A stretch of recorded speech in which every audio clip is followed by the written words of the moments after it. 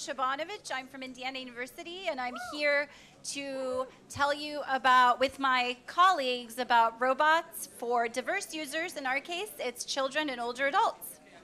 Oh, and I don't have my clicker, which seems to be a theme today. So let me get the clicker. So I'm going to be speaking today with two of my colleagues and collaborators, Dr. David Crandall, also at IU, and Randy Gomez from Honda Research Institute, and we'll be telling you about research we've done with two robots, Haru and I.R.I.S. But before we start talking about the projects, I want to throw out kind of a little provocation. So Bill Gates in 2007 suggested that by 2020 we're going to have robots in every home.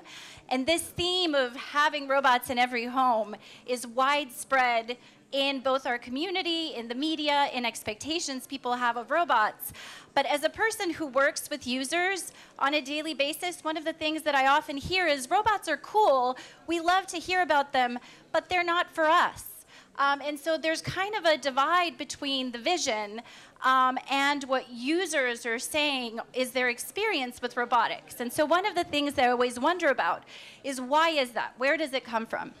And I think through our research, or my research of like more than a decade, I don't want to count anymore, one thing I've realized is one issue is that visions of robots assume certain kinds of users, often upper middle class, or middle class at least, in particular contexts. We do many of our studies in US and Japan. There are other studies in Europe, but less studies in other areas of the world. For example, our older adult users have told us that they don't enjoy the stereotypes that robots designed for them incorporate, such as that aging is a disability. The costs and benefits of robots are not necessarily even distributed. And when we focus on robots, users are sometimes also worried that we actually obscure social issues important to them, such as how do we get health care? So how do we get beyond this gap?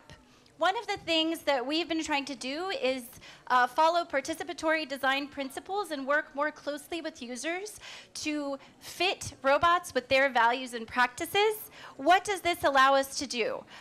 From the beginning of design, for example, we're able to start negotiating meanings and uses of technology with our potential users. We have opportunities for mutual learning, where users can learn about robots and give us more useful feedback, and we can learn about users in their real lives and figure out how robotic technology might best fit in there. One thing we also found, which is kind of part of what this video is showing, this is from a co-design study we did with older adults with dementia, is that users can get immediate and direct benefits from participating in the design of robots. They actually feel a sense of purpose, being listened to, a sense of well-being from being part of this kind of activity. And through this work, we can also develop social practices that allow the robots to be useful in users' everyday environment. Another kind of activity that we do as researchers is actually put robots directly in the places where our users live, and we experience robots together with the users. So we, for example, put robots in elder care spaces or in schools, and we look at how they adopt and appropriate robots. We look at how individuals interpret the roles and meaning of the robots. We look at how different organizational factors, such as cost, which often doesn't come into the mind of researchers, or the labor that's necessary to actually make the robots work and maintain them once they're in the space, how do those things factor into whether people actually really decide to use the robots after the research is over? And here, I'm going to just give you a little short video of one of the studies we've done with Haru, where we were kind of inspired by different activities that older adults and children do together in a daycare for both older adults and children. And here they're doing, Haru is kind of mediating activities like storytelling, playtime, singing, and trying to get them to not pay attention to the robot, but really to pay attention to each other and engage with each other more usefully. So the thing that I want to leave you with as a thought is that I think we should do more to create robots with, not just for, our communities. We can think of robots as more than just autonomous technologies. People always need to be engaged in and with robots to make them work. We can focus on the way robots fit into existing workflows and cultures. We can incorporate how groups of people and organizations work with technology into the design. And my hope is that this allows us to develop a kind of virtuous circle where people actually think that robots are worth the effort of using and worth the effort of helping us to design them and helping us to deploy them. So with that, I'm going to leave the stage to my colleague, Dr. David Crandall.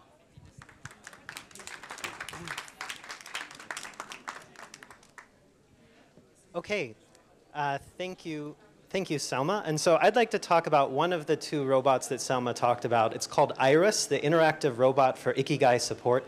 This is a collaboration between Indiana University and the Toyota Research Institute. So in Japan, there's this concept of Ikigai, that is your sense of meaning and purpose in life.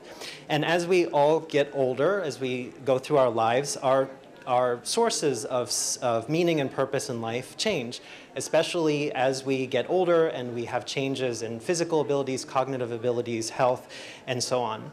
And so our vision for I.R.I.S is that it is a social robot that lives in the home or community center of older adults and helps them reflect on their sources of meaning in life, present, past, and future, by engaging them in sort of natural conversations.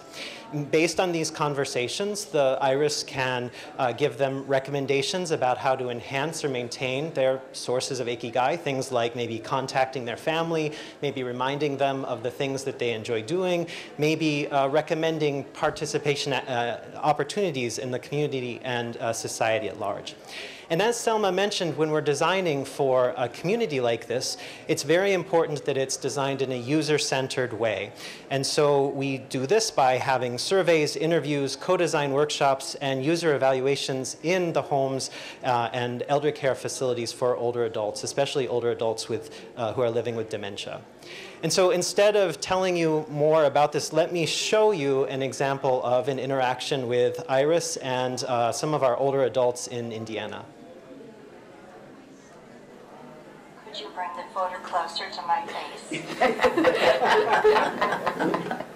This is my nephew and his wife and their 2 children. They are very important to us because they represent part of who we are and who I have become. We saw within about 12 or 15 feet of us a 12-foot tall grizzly bear. It must be cute. What did you see? It was so cute and cuddly, we wanted to pet it. And cousin.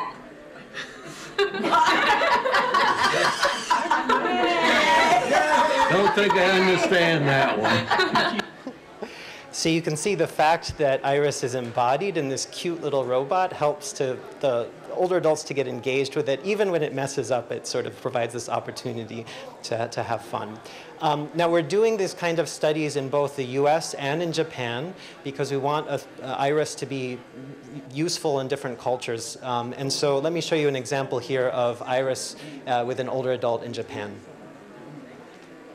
大学へ来て仕事をすることが私の生きがいなんです。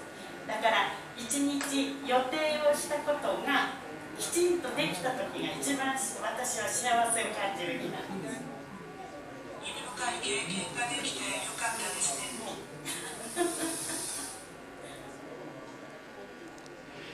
So even though we're taking this user-centered approach to designing I.R.I.S, there's a ton of sort of technical challenges underneath the hood that have to be solved. Just simple things like trying to have a natural conversation with someone, especially an older adult with dementia. There's sort of very simple problems that are actually very difficult, like figuring out when it's the time for I.R.I.S to respond, when the older adult has finished speaking. And to do that, we rely on both what the person is saying, but also we're trying to use the tone of voice, some of the gestures, facial expressions, and so on. We also want to identify when people are talking about something that's meaningful to them through those kinds of features. we're using large language models like ChatGPT to power some of the interactions, but doing that in and of itself is quite challenging because we don't have a lot of control over what those large language models do. And so establishing the appropriate guardrails so that the interactions are positive is important. And finally, we're trying to develop Ikigai models that would be personalized to a particular person so that I.R.I.S could learn over time what is important to someone and then provide recommendations for how to enhance and support the Ikigai.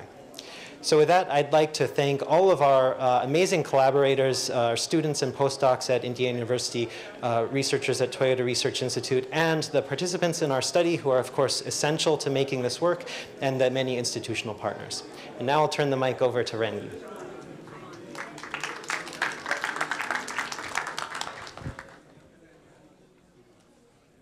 So I'm Randy. At the Honda Research Institute, we envision a society in which intelligent systems play an important role in nurturing good relations among diverse members in the community. During our activities with UNICEF, we built the project called Embodied AI for Cross-Cultural Mediation.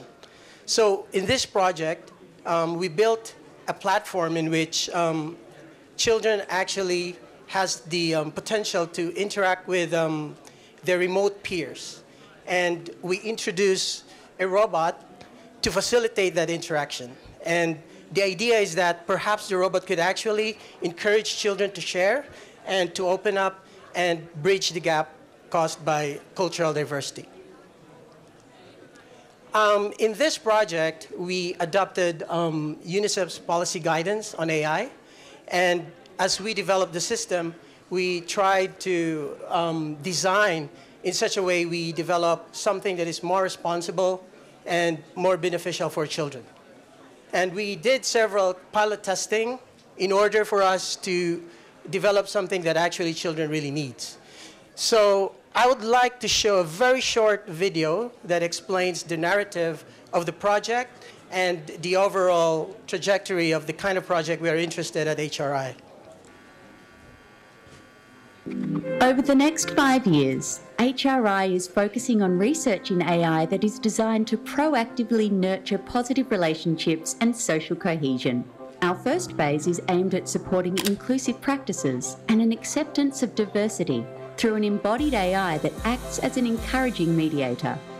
Children, and the adults they become, are the future of a diverse and cohesive society. At I.R.I, we're working with various partners and stakeholders to design an encouraging mediator that aims to support appropriate pro-social skills and ways of thinking that bridge cultural differences and support equity, diversity, and inclusion through an exchange of ideas, discussion, and shared experience with their peers in other countries. The encouraging mediator will adopt UNICEF's policy guidance on AI for children as an interactive, cross-cultural shared experience that creates an enabling environment for its participants. Diversity is about what makes groups different from one another. Community is created out of sharedness and not by sameness. Our encouraging mediator, equipped with human understanding, autonomous behaviour generation and creative learning modules, will facilitate and mediate interaction and communication with children from various institutions from all over the world to form a diverse and shared community through a series of activities that encourage self-expression, open discussion and an understanding of each other's cultures. So currently, we are in discussion with different high schools. We are actually piloting the system. We're trying to look at the impact of our system to children's development. And we are also in discussion with educators in developing contents that are actually beneficial to children. Our target in the next couple of years, we should be able to deploy our system to various schools in different places in the world. And hopefully, we should be able to embed our system to the educational system in which children would benefit. Thank you very much.